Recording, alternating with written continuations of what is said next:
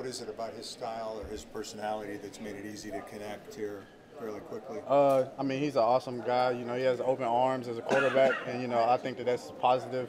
To have as a quarterback because he's able to lead me and teach me. He's not just strict into himself and in and out work. He's willing to help, willing to watch film, willing to do whatever. Any questions I have, I can ask him, and he's going to answer it for me.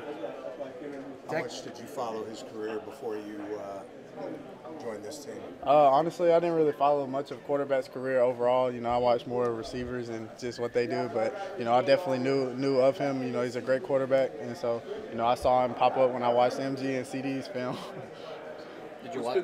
What's been the biggest challenge in terms of making the transition to this level? Definitely the tempo, the speed of everything, honestly, the speed of the playbook, the speed of going out to the field and transitioning from period to period, finishing after the play. So just being able to get onto that tempo of, the NFL life has been the hardest challenge. When did you start playing football? 10th, 11th grade of high school. I was a big baseball player growing up, and so, I ended up picking it up late, and I'm still learning to this day.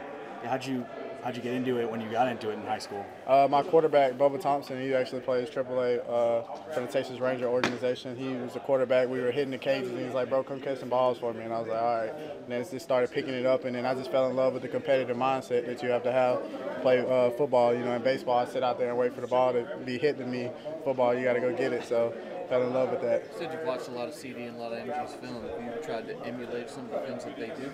Definitely. MG does great, catching contested catches at the high point and, down the field. And I think that was one of my strengths coming out of college. And so being able to watch him and see the things that he does was great. And then CD has great yards after the catch, just how he breaks tackles, how he moves around, slips out of stuff. I think that I can be able to add that to my game as well.